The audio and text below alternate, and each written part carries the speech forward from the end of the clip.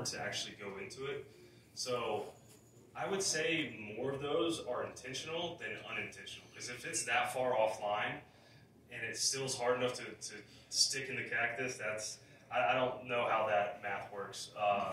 But no, it's always, it makes you chuckle every time. I've had a few friends over the years that we've come out, made some trips to Scottsdale, and I bring them out here, and every single guy I bring out here says the same thing. They notice that they're like, God, look at all those golf balls in that cactus.